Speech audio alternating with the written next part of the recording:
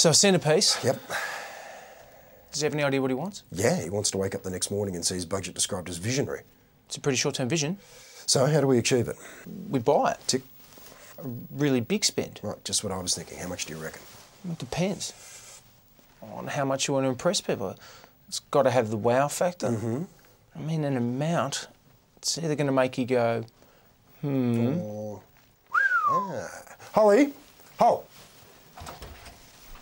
What's up? quick question. Yep. If I were to say to you that we were going to spend, say, $1 billion on foreign aid in the upcoming budget, you'd go, OK, what if I said we were going to spend $20 billion?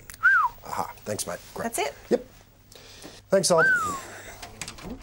is foreign aid a possibility? No, shit, no, I'm just trying to get this whistle level thing sorted out.